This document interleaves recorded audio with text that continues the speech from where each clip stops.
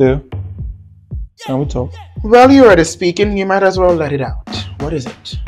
It's about us. And what about us? Well, I just thought to ask Cleo. Where's this leading to? I mean, you, me, the sex, everything. Where's it leading to? No, not you. What did I do now? I mean, I know that you get a little bit of tingle when we're together and you think it's love. But, you know, okay, you like me. I probably do like you. We both hate fish. The sex is good. Why is that not enough? Well, it's just not enough now, Cleo. It's just not enough. I mean, Cleo, don't you ever think about the future, marriage, children? Did you say children? Oh, repulsive. No, you're gonna make me drunk in gin. I'm not trying to get you drunk. I'm just being realistic here.